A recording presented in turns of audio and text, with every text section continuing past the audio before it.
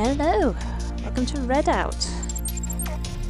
I get asked a lot of the same questions from new players of Redout. I thought I'd just talk you through the very basics of the game. Starting with what ship do I pick? The answer is probably the Lunari right here because it has the best handling in the game. If you're looking for something a little more balanced, it would be the ESA, and 9 times out of 10 the best ship in the entire game is the Suha. But if you're starting out, you really want the handling, so I would pick the Lunari. One thing that a lot of new players don't realise is you can upgrade your ships, and indeed you should because it makes a big difference. Here we are, you can upgrade the turbines, the magnets, structure and energy. So don't forget to do that while you're doing the career mode. It's something that new players tend to overlook. Most players do know about the power-ups, but I'll talk you through them anyway. You can have an active one and a passive one. The active ones you need energy for. They'll go from your energy pool. I'm going to use the turbo boost there. The passive ones you effectively get for free. They just work all of the time. If you're a complete newcomer, you might like the Magnetic Stabiliser because that will improve your handling even more as you're getting used to the controls. As you develop with the game, you'll probably want the augmented propeller because in later stages you'll find out if the AI has one of these, it'll just leave you in its dust. So those are two important ones. I'm not actually going to have one while I'm going through this because I don't actually want to go too fast. I want you to be able to see what I'm actually doing. And I'm going to do a few laps of Kalima here and just discuss the actual controls of the game. Here we are in Cairo, in Kalima, the very first track. Probably have figured out the absolute basics, which is, of course, you need to hold the accelerator button to move forwards. You do have brakes, you won't be using them very often. And the thing that most players ask is, how do I strafe? If you're unfamiliar with strafing, I usually say, think of it like you're driving a motorcycle. Now, a motorcycle doesn't just turn in the corners, it also has to lean into the corners. So think of your strafing like you're leaning into a corner. And you're going to need it for the sharper ones, you'll be using it a lot. If you're using Redout's default control scheme with your joypad, the strafe is on your right stick. The left and right of there. The right stick will also have your pitch, that's the up and down. And if you are an F-Zero player, however, you might prefer to check out some of the other control schemes. Some players don't realise there are alternative control schemes. I prefer Classic, which, as I said, if you're an F-Zero player, this will be familiar to you. This moves the strafing to the shoulder buttons, a la F-Zero. And as I mentioned, the default Redout, it's on the right stick. And a lot of people say, is the keyboard viable? And they seem to assume it isn't. Actually, two of the best players I've ever met, Cow++ and Decade, both use the keyboard, and there's a very good reason for that. The keyboard is much more responsive than the joypad, for the very good reason that some of the joypad buttons are analog, and in a game like Redout, every split second counts. So the split second it counts to fully press down an analog button is a split second you're not racing. So actually there's an argument that the keyboard is much better for this game. But I imagine that a lot of people, especially when they're starting out, will want the joypad. But just to point out, there are indeed several modes which you can access here in options. And as an old F-Zero player, I do prefer the Classic, so I'm going to stick with that.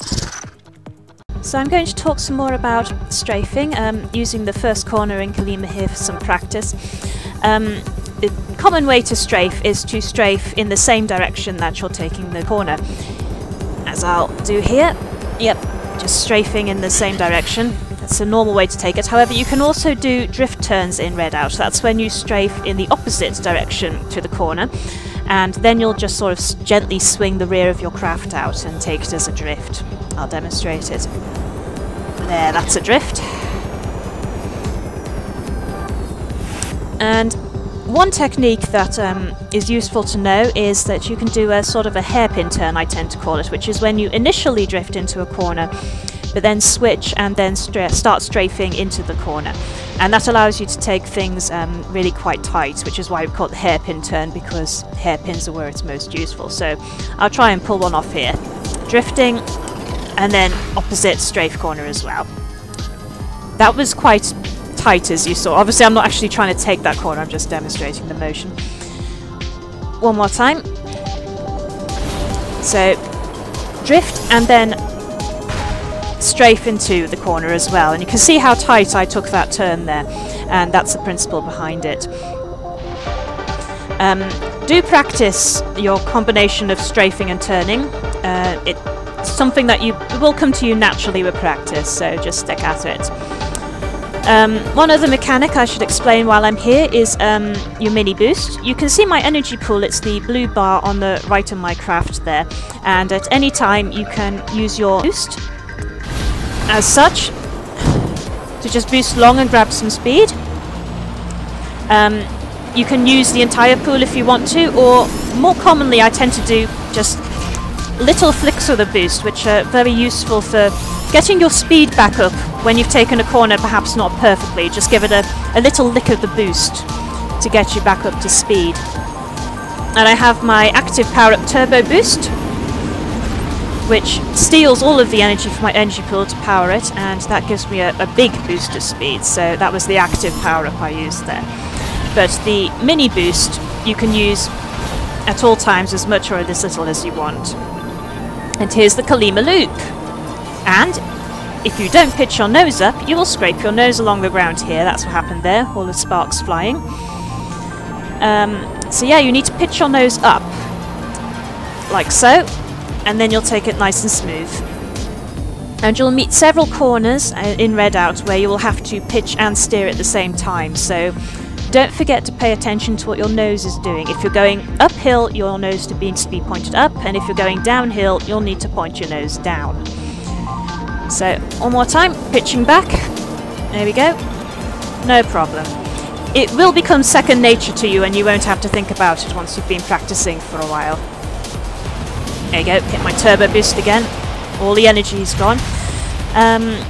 One thing I forgot to mention earlier is your craft can heal itself if you take damage by scraping against the walls like such. Did myself some damage there. It's the green bar on the right of my craft, left of my craft is the health. And you can see there, my ship is healing itself. Quite slowly though, and if you keep bouncing off the walls, the repair routine won't activate. However, there is an active power-up, which is the repair drone, which I should have mentioned earlier, very useful for newcomers. Here it is. You can activate this to heal your craft up much faster, but it will need energy from your energy pool. And you can toggle that on and off as you like. And that's going to be useful in tracks like Alaska, which tend to be quite brutal. You'll be banging into walls all over the place in Alaska. And that's basically it for the basics. On the more challenging tracks, do not forget your pitching. You can't just steer into hills, you will need to put your nose up for them. And as I said, you also want to practice with your strafing. You can strafe in the same direction as the corner if you want to take it tight. If you want to do a drift, you strafe in the opposite direction to the corner. And if you want to do that hairpin technique I was talking about, that's an initial drift followed by the strafing into the corner quite tightly. And that's useful for quite a few spots in the game. But it's something to play around with and get the hang of. That's it for this video. I hope you found it useful, and I'll see you another time. Goodbye!